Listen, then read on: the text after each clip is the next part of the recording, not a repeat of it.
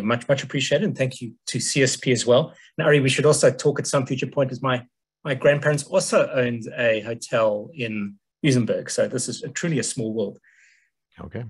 Today, I'm going to try and answer a basic question. When and why did the clothing trade become a Jewish business? When did the Schmatta trade become a Jewish business? And this question might seem nonsensical to those of you who are familiar with American Jewish history. Who does not know of Jewish sweatshop workers in the Lower East Side of New York, or of national firms started by Jewish entrepreneurs that filled American wardrobes with cheap and sometimes very expensive clothing, or the countless mom and pop clothing businesses once run by Jews in small towns and big cities across the United States, or of Jewish fashion designers who have changed how Americans have dressed. Surely you may be thinking Jews have always been central to the clothing trade in America. Not so, and far from it. Jews, in fact, were latecomers to the Schmatta business in America. There was barely a Jew in the front rank of the clothing trade well into the 19th century, really not until the 1850s, 1860s. The most important early innovators in the clothing trade, those who really pioneered the American clothing trade, the mass production of clothing in America, were not Jews, nor were the owners of the earliest department stores and the proprietors of the largest manufacturing plants. They were not Jewish either. Indeed, until the Civil War, Jews were only present really at the periphery, at the outskirts of the clothing trade. They were at most peddlers of clothing or small-scale shopkeepers who sold clothing to rural customers. So Jews were really unimportant in the clothing trade and latecomers to the clothing trade until relatively late, really until the Civil War. The clothing business thrived long before Jews decided that it was a good way to earn a living. For much of American history, the clothing trade, in other words, was not a Jewish business. Today, my ambition is to describe when this changed, and more importantly, why this change mattered. And as I'm going to argue, this change mattered a great deal, that the involvement of Jews in the clothing trade actually matters a lot to American Jewish history. The transformation of the clothing trade into the Jewish business par excellence, the business we associate perhaps more than any other with Jews, had all sorts of unexpected repercussions and consequences for American Jews. Schmatta's, I'm going to suggest to you, really shaped American Jewish history in a way that has not been fully appreciated. But our story doesn't begin in New York City, but several thousand miles further east in Liverpool, in England, and not in 1881, but 2 decades earlier, in 1861, just after the Civil War had started. Sorry to interrupt you, but people are seeing, I put up the slides and people say they can't see it. So I don't know whether people are looking at the wrong view or my view. So could you see the slide that I had up before? I can't see them now. But, right, so I'm going to try share it again. And share them again. Let's see if this works. In fact, good timing, because this is the first slide. So this is Liverpool Harbor, okay. 1861. So, can people see it now? Much better. Can people see it? You okay? Okay, there we go. Back to the story. Okay, great. So this is 1861. This is Liverpool Harbor. This is not New York City. This is a long way further eastwards. So at dawn on Friday, May 10th of 1861, so this is less than a month after the Civil War had started, ships from across the world waited to dock in this bustling harbor, in Liverpool Harbor in England. This bustling port had once been the center of the slave trade. It had been made immensely wealthy by traders, by merchants who had dispatched their vessels to slave ports along the West African coastline in the century before. But now Liverpool prospered by importing cotton, which was picked by slaves on plantations in the American South and was transformed into cloth in the factories of Lancashire, the factories which surrounded Liverpool. Weeks after the fall of Fort Sumter in Charleston Harbor had signaled the beginning of the Civil War, many in Liverpool expected to soon be doing business with the Confederate States of America. And if they had known who was aboard one of the ships that arrived that day, the stevedores in this pro-Southern port city may have given one of the inconspicuous passengers who hurried ashore a hero's welcome. After disembarking Caleb Hughes, this passenger was in no mood to tarry. His voyage had taken far longer than anticipated, taken him 3 weeks to cross the Atlantic. He was 31 years old and a West Point graduate, freshly commissioned as a major in the newly established Confederate Army, and he'd been dispatched to London on a secret mission. He was on his way to London, carrying on his young shoulders the knowledge that the task that awaited him might determine the fate of the Confederacy. Because although there was still tremendous excitement in the Confederacy in the weeks following the capture of Fort Sumter, away from the parades and celebrations in the Confederacy, the Confederate government was confronted with a very stark reality. In its rush to war, the Confederacy had little time to create the stockpiles needed to sustain armies in the field. And once it began to muster men into regiments, it quickly found itself at this massive disadvantage. Because at the beginning of the war, only a fraction of the nation's factories were based in the South, that the center of American manufacturing was very much in the North, in what became the Union. In the 1850s, for example, the South imported more than 2/3 of all its clothing, and it could barely provide footwear for its soldiers, never mind uniforms. The task of outfitting this new Confederate army fell to a quartermaster's department, which was hurriedly cobbled together under the command of Abraham C. Myers, who we'll see, in fact, in the next slide. Abraham C. Myers was the grandson of Charleston's first rabbi. This is him over here. In fact, Fort Myers is named after him. Given the limitations of its manufacturing capacity, the Confederacy realized, and certainly Abraham C. Myers realized even sooner than anyone else, that the Confederacy would need to rely on supplies imported from abroad if the Confederacy was to survive. So hence the dispatch of Caleb Hughes to London to begin purchasing the vast quantities of military supplies needed by the Confederacy. And he arrived really with very few instructions and considerable discretionary power to buy and ship goods to southern ports, basically buy as much as possible and send it across the Atlantic. But he quickly discovered stiff competition from buyers from the Union, from the United States.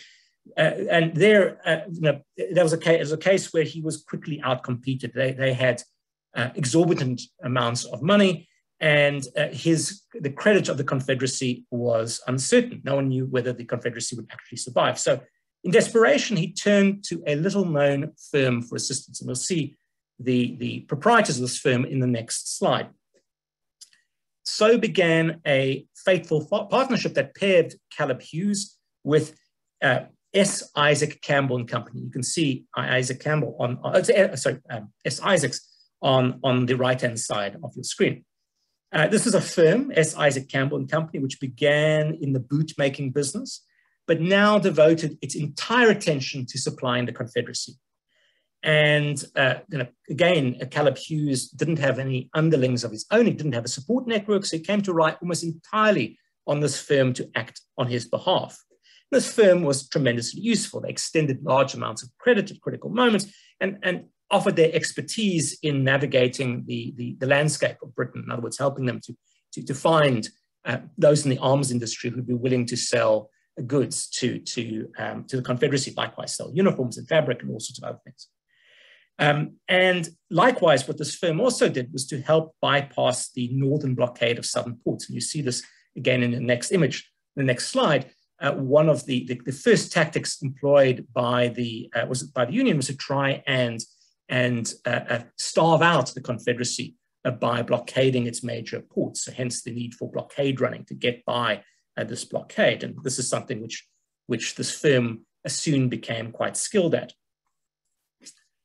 Whatever you may be asking yourselves, has any of this to do with Jews? You're right in thinking that Caleb Hughes is not a Jewish name, nor is Isaac Campbell and Company.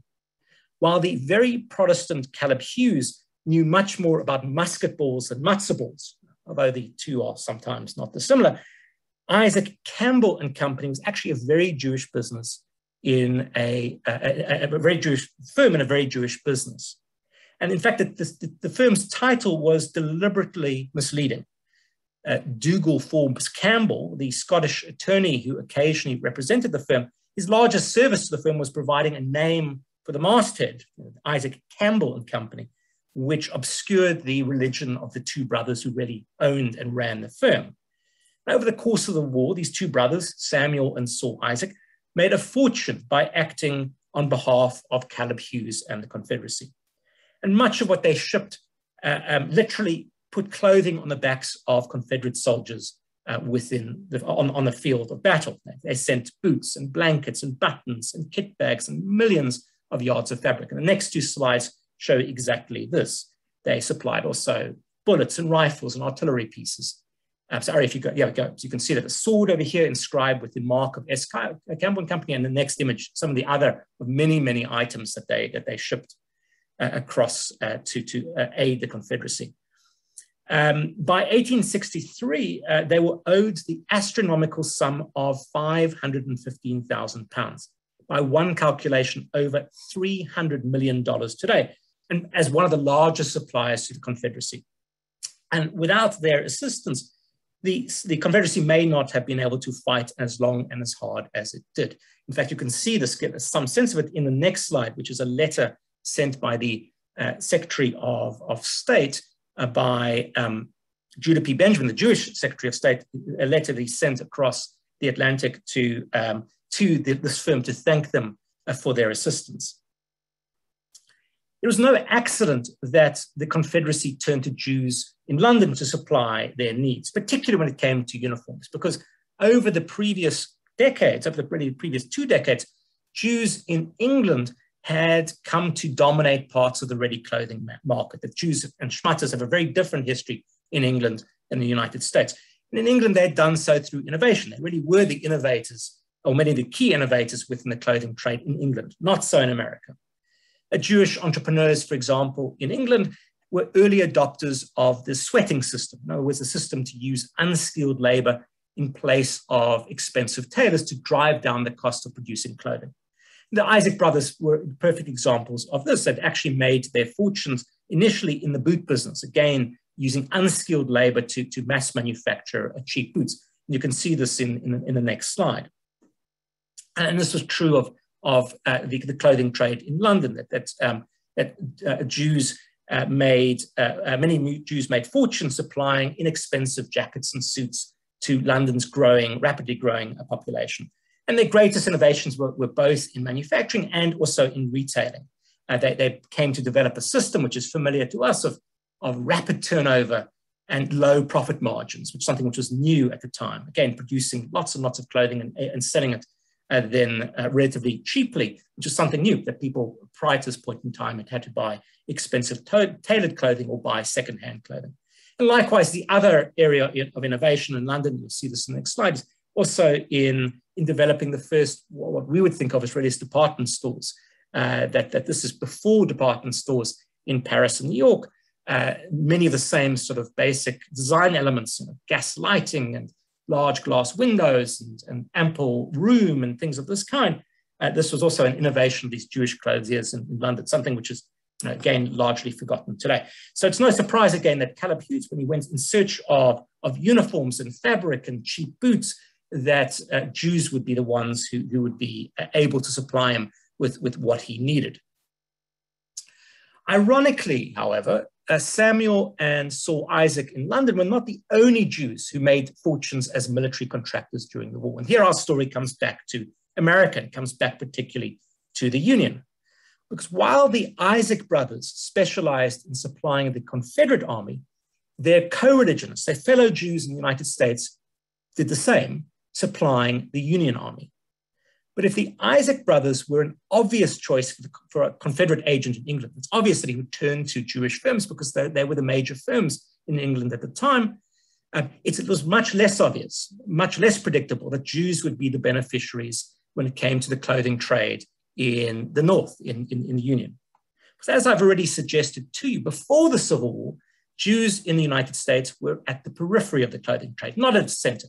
And unlike Jews in England, who had already had entered the trade, become dominant in the trade, Jews in America were late to the trade. They were not amongst the leading clothing manufacturers. They really were rather unimportant if they were involved in manufacturing at all.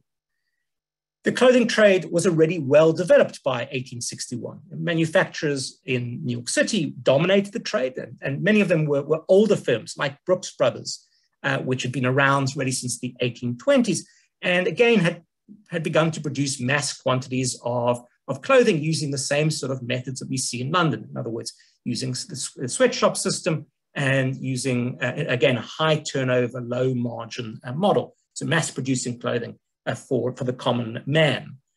By contrast, Jews who had only really begun to immigrate to the United States in significant numbers in the 1840s and 1850s were newcomers to the business in America.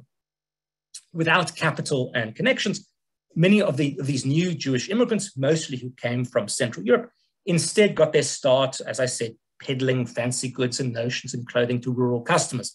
And the next two slides are typical of this, again, demonstrate this more typical Jewish business at the time. It's sort of very petty retails and traveling in the countryside and selling goods to farmers on the Western frontier. Again, you can see often selling to female customers in this image in particular. But again, this is peripheral. This is not manufacturing. This is really selling goods produced by others, selling clothing and dry goods and fabric produced by others. By 1860, some of these peddlers had really completed this apprenticeship period, had completed the period of being a pack peddler, and had graduated to ownership of small clothing and dry goods stores, but again, on a very, very small scale. So by 1860, before the war, in many rural towns in the South and the Midwest and the West, you do find Jewish-owned clothing stores, but again, these are small scale, as I've described to you. And these proprietors of these stores rely on these factories in New York and Cincinnati and elsewhere to supply them with cheap clothing. But those factory owners are certainly, very few of them are Jewish at this point in time.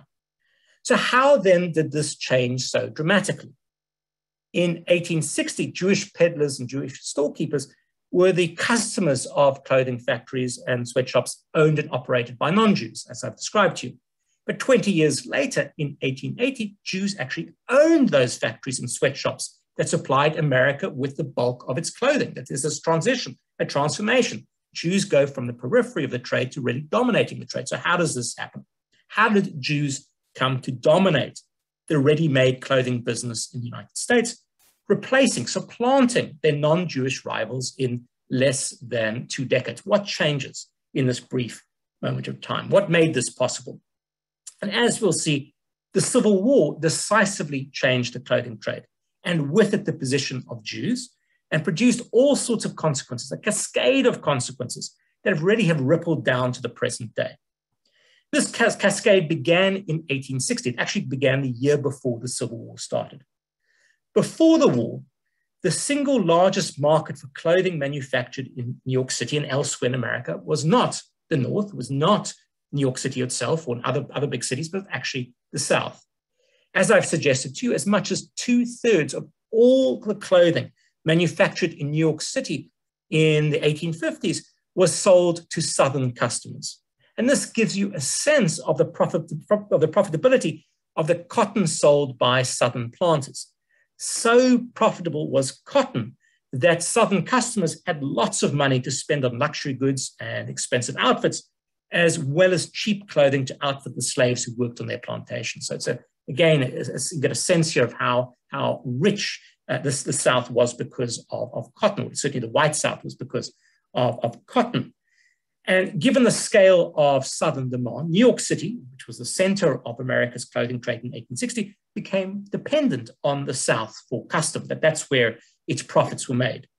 Every year, year upon year, Southern buyers flocked to New York City to purchase for the coming season, and a vast quantity of money flowed north as cotton was traded for consumer goods, particularly for clothing.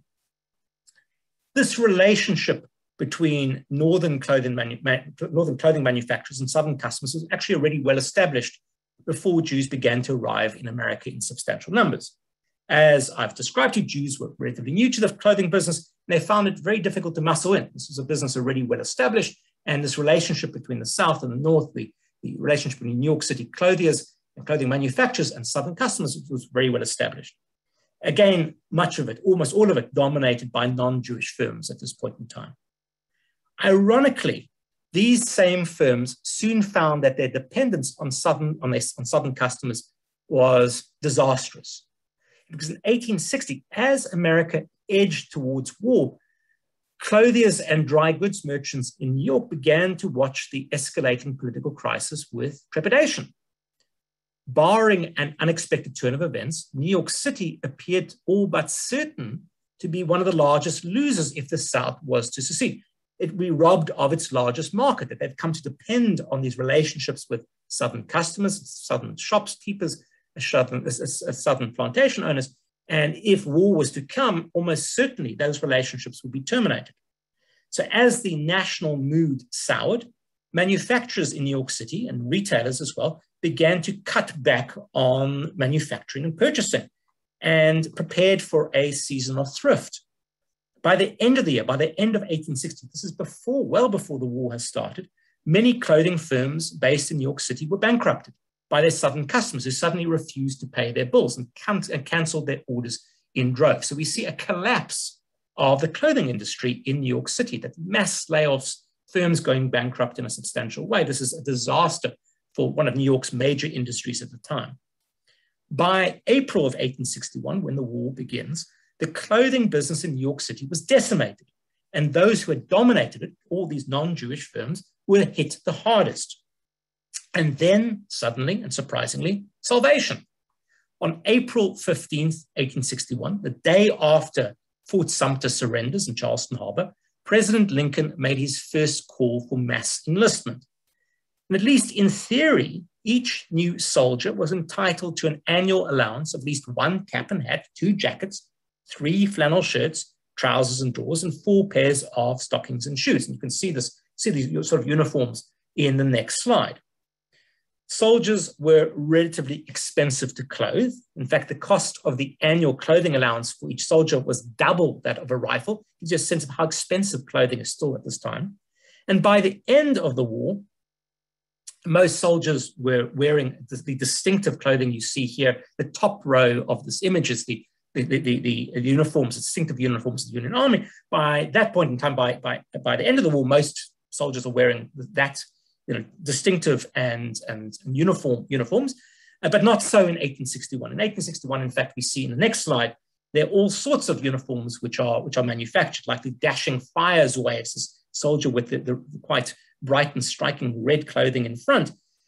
These were a unit comprised of New York firefighters known for their rowdiness. They grew on this brighter palette. They quickly discovered it's a very bad idea to wear red into battle. You draw attention to yourself as a soldier.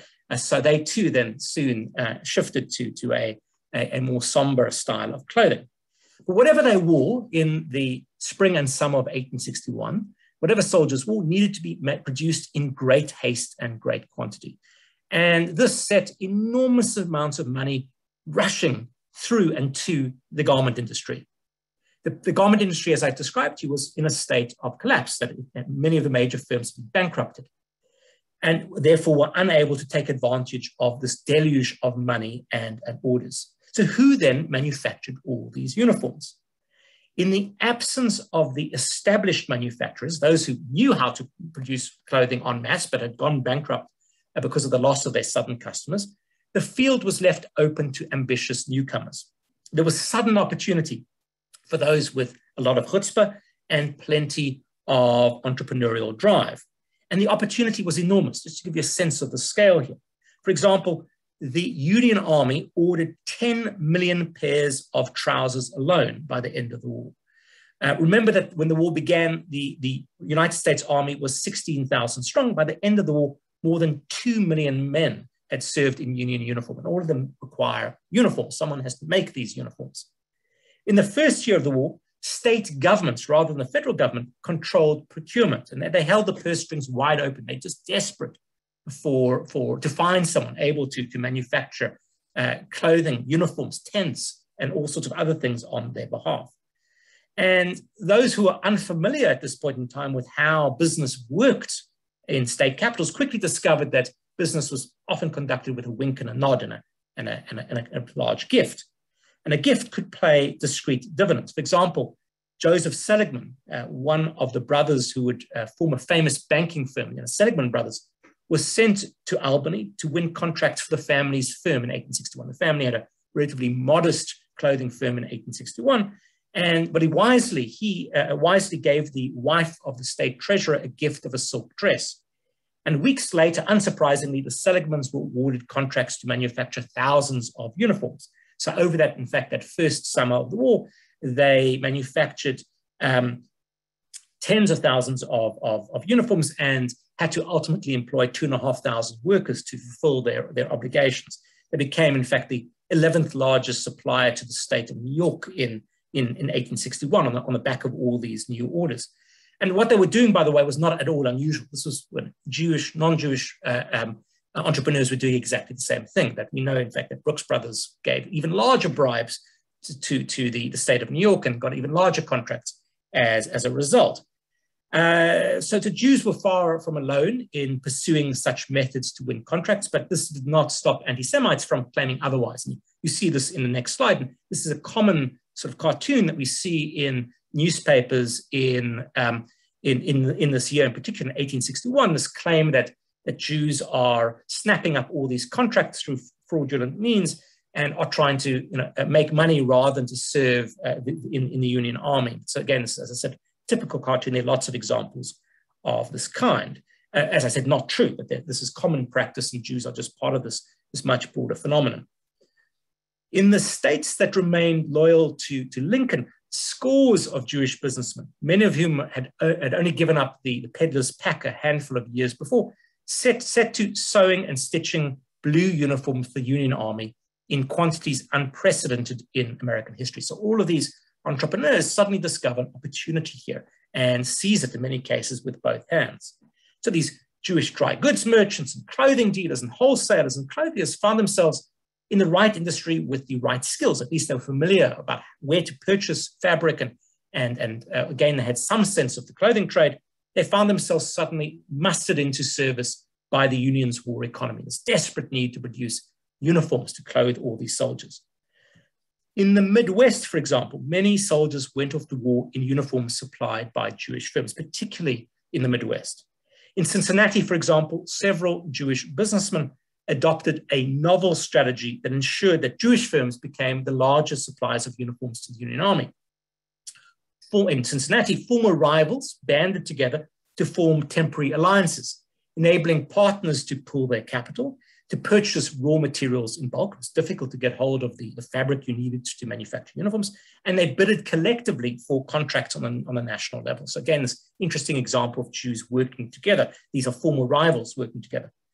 For example, the firm of Mack, Stadler and Glazer became the second largest supplier of uniforms to the entire Union Army in 1861. So again, think about the scale here. So hundreds and hundreds of thousands of uniforms being manufactured in a very, very short space of time.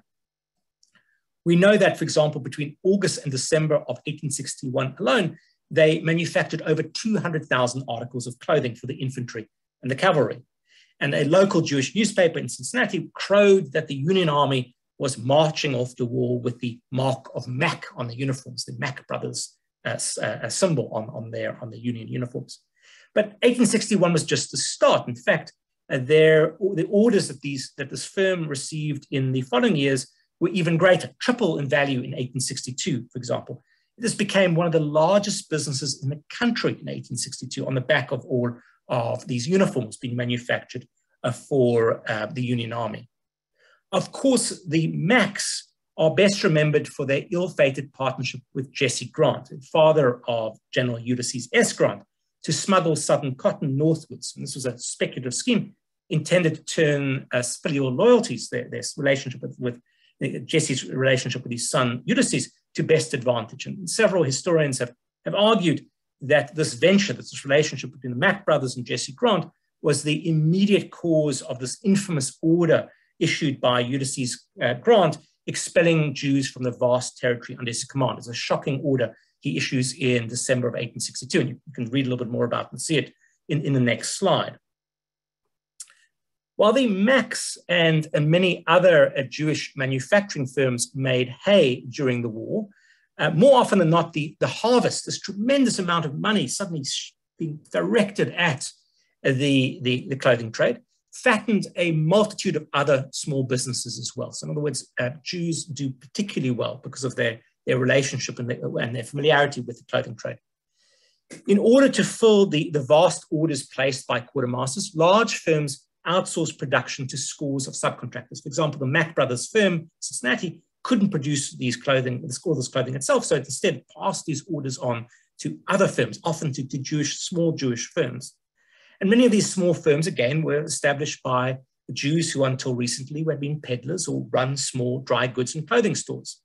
Before the war, they had been, as I said, on the margins of the clothing trade, really a toehold on the edge of the clothing trade.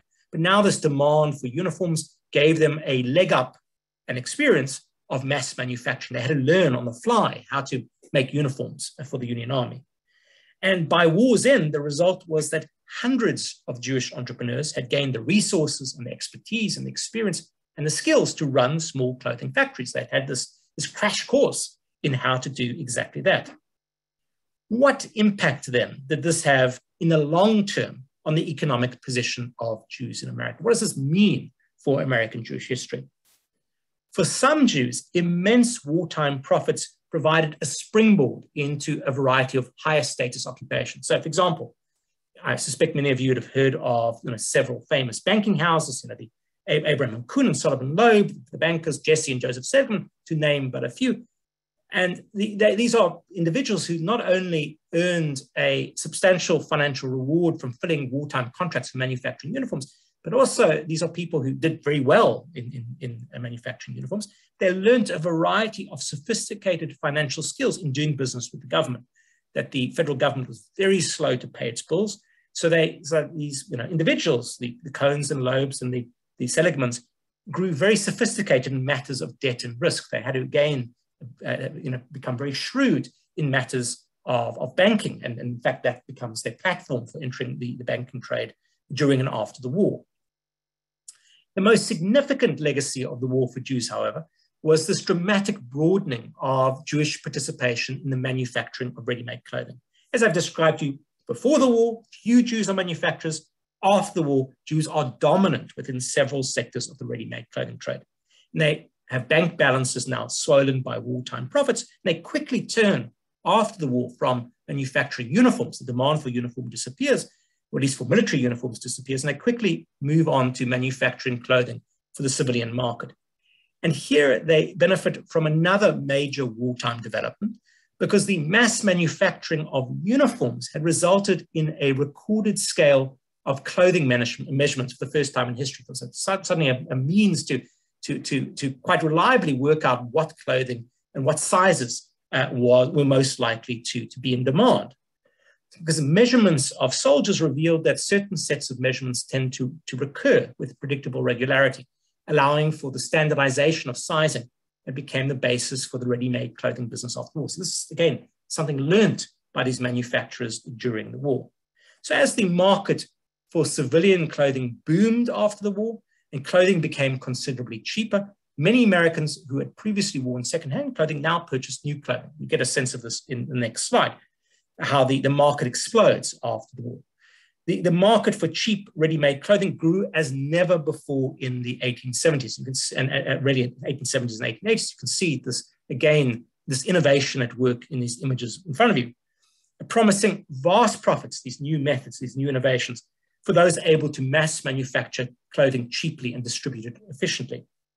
And once more, timing and location proved to be fortuitous for Jews. Because in the 1880s, some of those very same Jewish manufacturers who had entered the clothing trade during the Civil War now benefited from a tidal wave of Jewish immigrants who were arriving in New York City. These are people, for the most part, leaving from Russia and Romania, beginning to arrive in very, very large numbers. These immigrants, these manufacturers, needed hardworking tailors and seamstresses willing to produce mountains of cheap clothing to satisfy this ever-increasing demand for clothing from across the United States. And now these Eastern European Jewish immigrants arriving in ever greater numbers produced a willing low-wage workforce. So in other words, the labor required to fulfill this ever-growing demand for clothing. And this became the basis of the garment industry on the Lower East Side of New York City, the single largest source of employment for immigrant Jews during the 1880s and 1890s. At the height of the garment industry in the Lower East Side of New York, it provided America with 90% of all of its new clothing. Again, gives you a sense of the scale of production which went on there.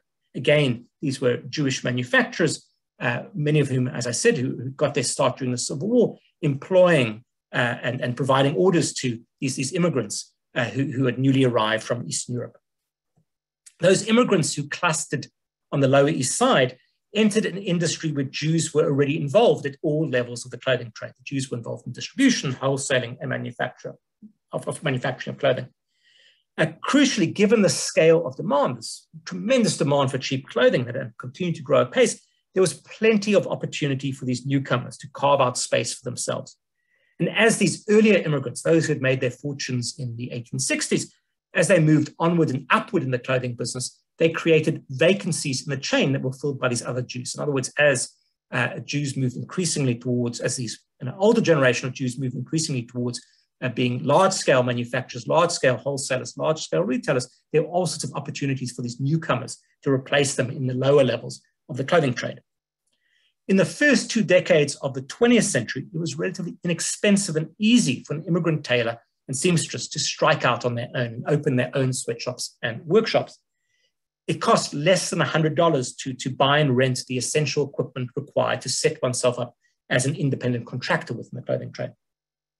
As we well know, many new immigrants worked for others before becoming their own bosses and sewing and pressing alongside their hired workers. In fact, the clothing trade encouraged entrepreneurship. Why work for someone when you can scrape together the money to be your own boss? And equally important, and this part is less well known, the work, well, certainly this part is known, the work was difficult and hyper-competitive and unpredictable, but less well known is how quickly Jews transitioned out of the clothing trade. Because as we know, the clothing trade was, as I said, difficult, hyper-competitive and unpredictable. There were long slack periods between seasons with little work to go around, as you can see in the next slide, and there were few protection for workers and little regulation in the industry. The effect in America was to persuade Jewish immigrants to leave this line of work as quickly as possible. This is the interesting and important detail. There was a continuous exodus of Jews from the sweatshop, seeking whatever other work they could find, that they were desperate to get out of the clothing trade. It provided a foothold, a first rung on the ladder of success, but then they wanted to leave as quickly as they could. By the 1920s, Jews were outnumbered by Italians in the sweatshops of New York. The Jews were getting out, and Italians were taking their places. Why did this timing matter? If it was relatively easy to leave the sweatshops behind in the first 2 decades of the 20th century, things began to change dramatically thereafter. By the 1920s, sweatshops that produced menswear and womenswear were struggling to compete with factory-made clothing. Whereas once immigrants could aspire to open a sweatshop of their own, the startup costs of a small clothing factory, $2,000, were beyond their means. And wages were stagnant and declining too, making it difficult to raise the money needed to strike out on one's own. So in other words, Jews got into and out of the clothing trade at the right moment. The Italians who followed them got stuck in the clothing business. And they found it was a mobility trap. There was little hope of raising enough money to get out and little hope of becoming one's own boss. Not only was the exodus of Jews from garment manufacturing in America timely, so too was their entry into a variety of other fields in the first decades of the 20th century, when mass consumption was ballooning in the United States. Since several other sectors were averse to hiring Jews in the 1920s, 1930s are a period of quite extraordinary anti-Semitism in American society, rising anti-Semitism. This closes off all sorts of alternative economic pathways for Jews. In other words, they can't get jobs as teachers or as architects, as engineers, and et cetera, et cetera. And therefore, many of them are forced to become entrepreneurs again, to instead seek out new economic fields. And these fields, the film and music industries, cosmetics, household goods, turned out to be the industries that grew dramatically after the Second World War as consumer demand again took off. And you can see again, the next slide is quite a telling one. This is the Brill Building in New York. The Brill Building, made famous as a center of the music industry in New York. The name actually comes from the owners of the building, the Brill brothers, who operate a clothing store on the ground level. You can see it over here. So again, it's interesting interconnection between Jews and these other industries. Again, between where Jews leave clothing behind in many cases and instead go into all sorts of other fields. In turn, several of these new fields became Jewish niches. Hollywood, entertainment more broadly, cosmetics, parts of the household goods industry. These are areas where Jews did very well. So in other words, Jews got in at the ground floor of a variety of other industries that would boom in the 20th century. It's largely, or at least in part, it's because of anti-Semitism. They can't find white-collar jobs. They're excluded from all sorts of white-collar industries. So instead, they follow their parents' example and become entrepreneurs. The beginnings of Jewish prosperity in the United States, in other words, was not wrought by magic and genius, nor was it solely a product of Eastern European immigrants and their children. Much had occurred before their arrival to make their progress possible. To be properly understood, the ascent of Jews in the 20th century, the way that Jews go from being this poor immigrant population to being perhaps the most successful immigrant group in American history, must be seen in the context of what I've described. There was nothing inevitable in this economic rise of Jews in the United States. There was all sorts of good fortune along the way, but certainly plenty of hard work too. As I've described, this good fortune began with the Civil War and then grew as Jews came to dominate the clothing trade.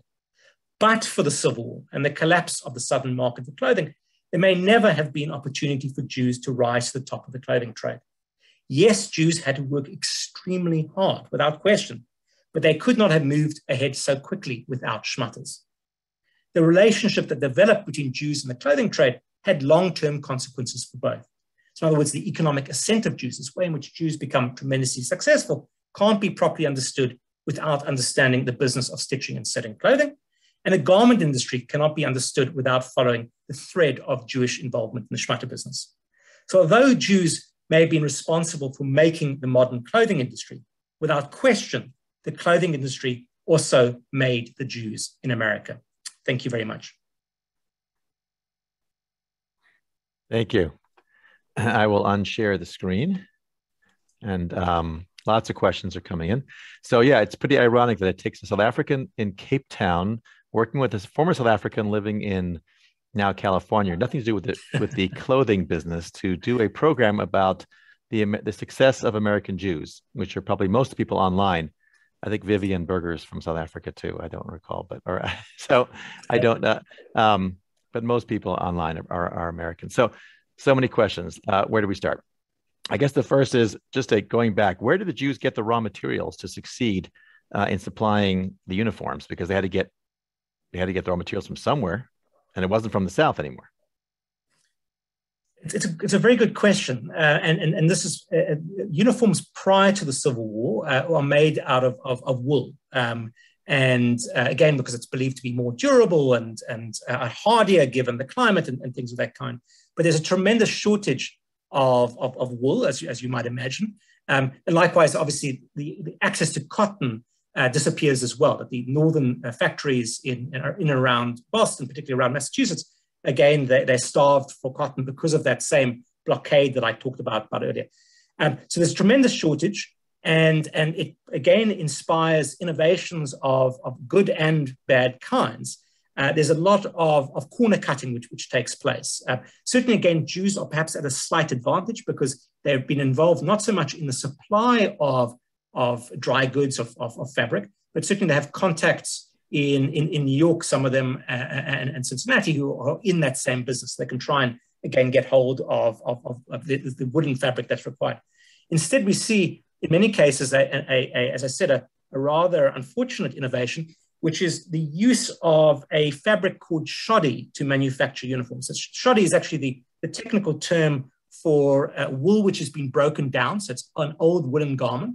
And it would be broken down using a machine and used as insulation, stuffing for a jacket or for clothing, for anything else. But it wouldn't be reconstituted as fabric and used for a uniform. It's too low grade, as the name later implies. It's shoddy. In the early months of the war, because there's such a shortage of fabric, particularly of this wool which is required for uniforms, One of these non-Jewish firms, crucially, comes up with a great idea of using shoddy illegally, illicitly, to manufacture uniforms. So we see uniforms being manufactured out of shoddy. And then in the first summer of the war, there's a scandal in the north. If you read northern newspapers in the summer of 1861, around these shoddy uniforms. The word basically moves from being a description of fabric to be how we understand it. It's something which is low grade, because these soldiers march off the war in these shoddy uniforms, and as soon as it rains, the shoddy uniforms collapse. So there are these descriptions, sometimes amusing, sometimes not, of these soldiers who find themselves half naked in the field because their clothing has shrunk, or the shoddy material literally has come apart. But again, what happens is there's a vast amount of importation, ultimately from Europe. So again, from London and from and elsewhere in Europe, tremendous buying of fabric, much of the kind that I described with Caleb Hughes, where that comes to sort of save the day ultimately. But again, the shoddy scandals of 1861 again often are applied to Jews. So the idea is that even though it's not true, that Jews are the ones who are responsible for crooking the army and providing all these substandard uniforms. Right. And when we say Jews, just want to make sure we're talking about the German Jews, because they're the ones who really came and were in the United States in the 1850s. Were the German Jews the ones who made the industry in England as well, or was that which Jewish population was that? Absolutely, it's a good question. It's very much the same migration pattern. So in the case of the United States, the American Jewish population grows very, very quickly from it's really the 1840s and 1850s.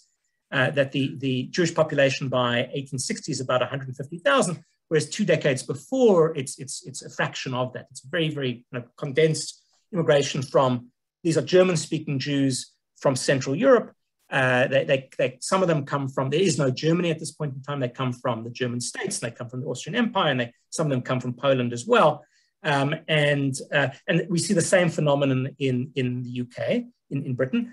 In that case, there's a more substantial Jewish population earlier, and those are the ones who are the pioneers, they're the innovators in the clothing trade. That's why, in fact, that we see the Jews far further ahead in the clothing trade in England earlier than we do in the United States.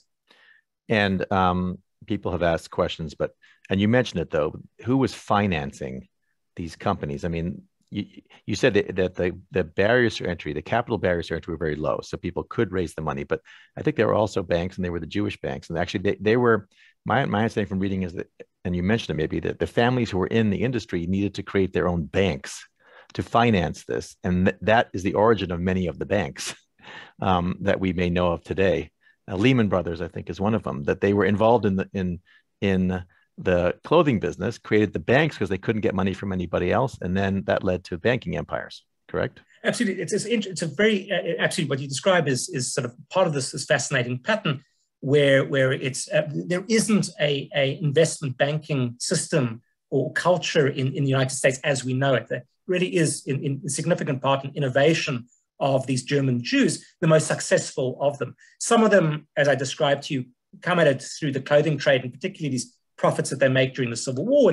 And again, the matters of having to deal with government debt, because the government is extremely slow in paying its bills. So you have to become innovative in terms of understanding how to borrow, when to borrow, where to invest.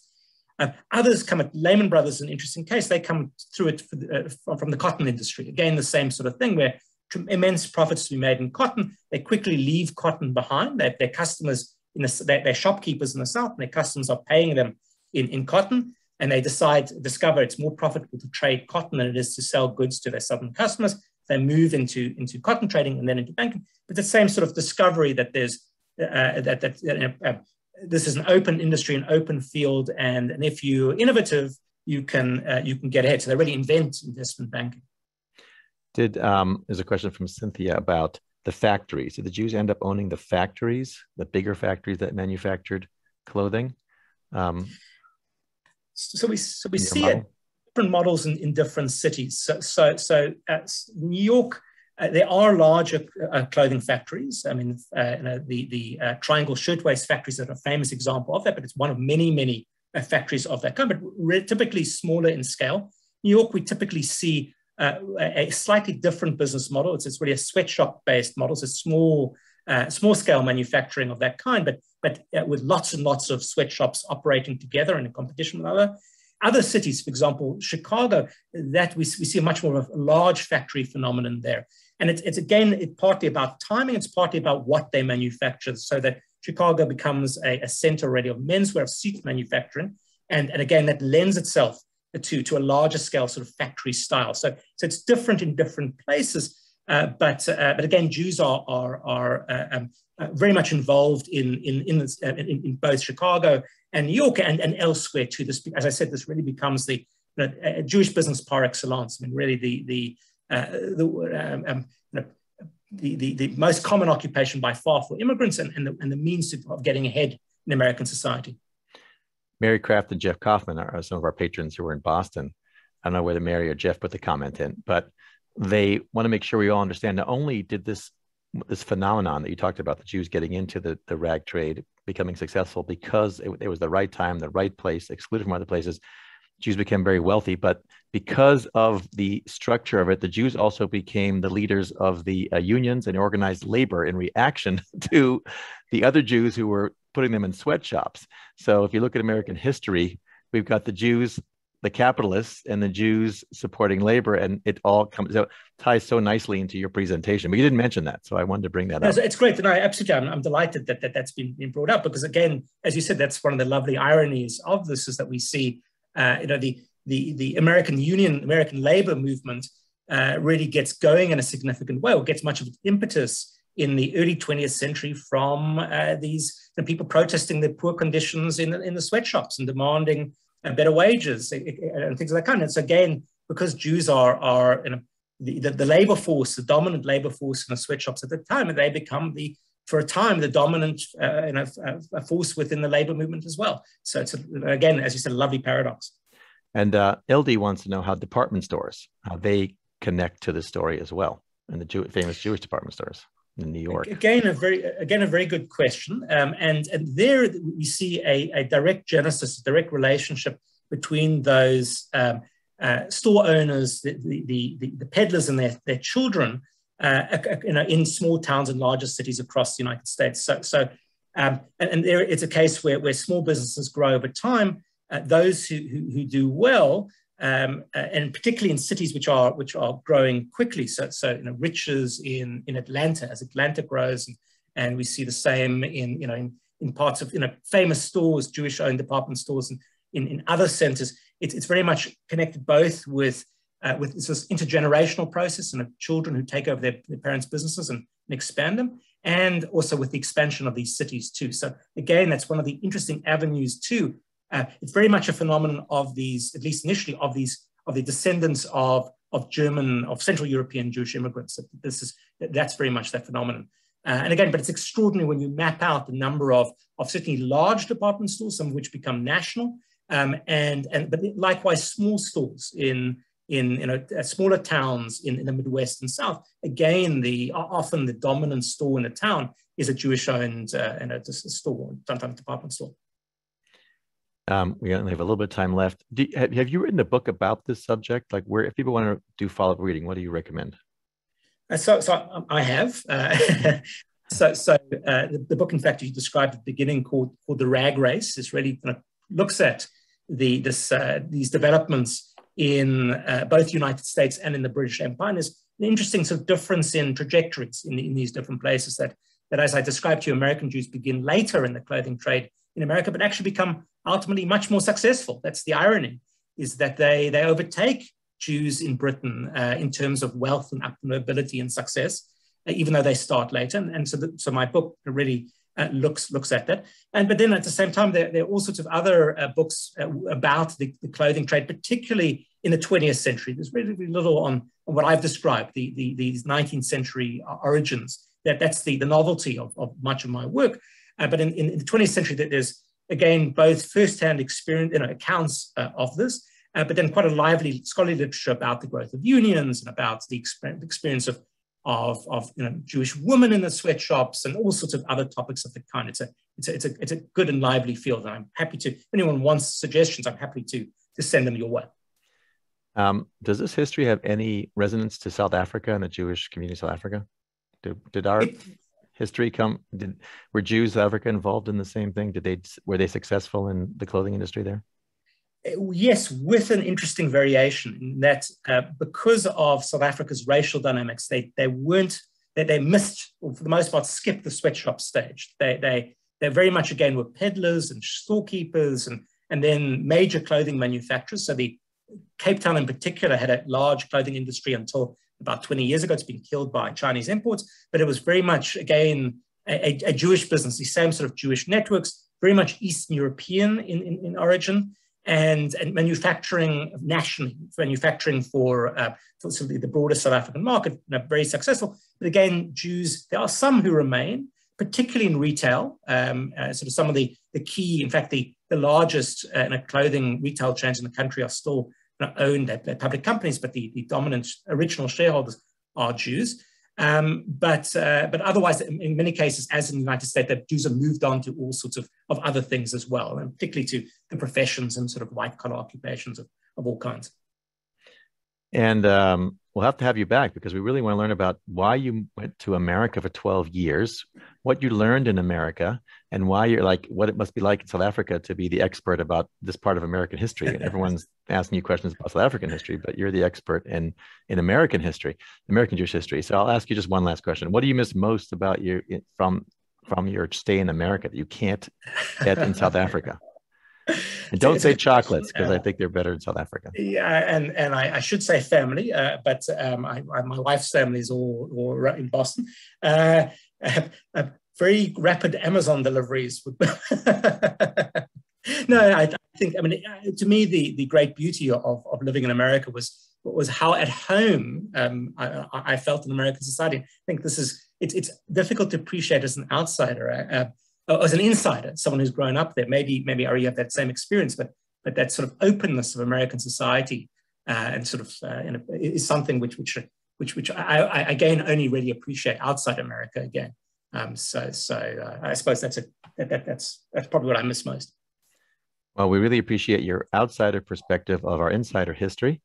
I do see South Africans here, so we'll have to do a program with you about South Africa if you have a topic on that. But tell me, what's your other topic you like to talk about? Is it Jews in the Union Army? Is that what you're? So certainly, I've just finished a book which will be published next year about what it's like to be a Jewish soldier in the Union Army, and it's very Christian space and experience, and what is the day-to-day experience actually like. But also, the center that I direct at the University of Cape Town, we focus on South African Jews, and we do a lot of research. So if anyone's interested in that topic, that's also what I can tell you about the past and the present and the future of this community as well.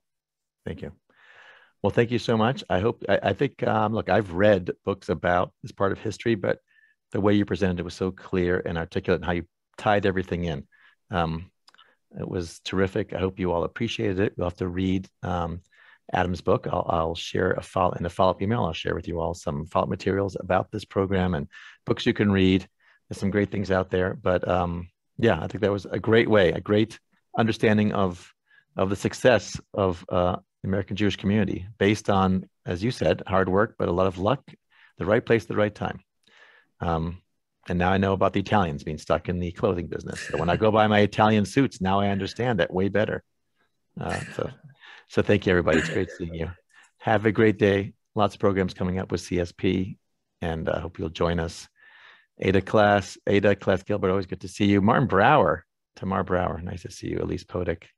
So we got many of our regulars. It was a big crowd today. It was close to 500 people. Just want to make sure you know, Adam. So that's terrific. And I can see people from New York and California and all around the country. Everyone be safe. And Vivian Berger, always nice to see you as well. So if you're new to CSP, join us for more programs, occsp.net. Take care. Talk to you soon. Bye.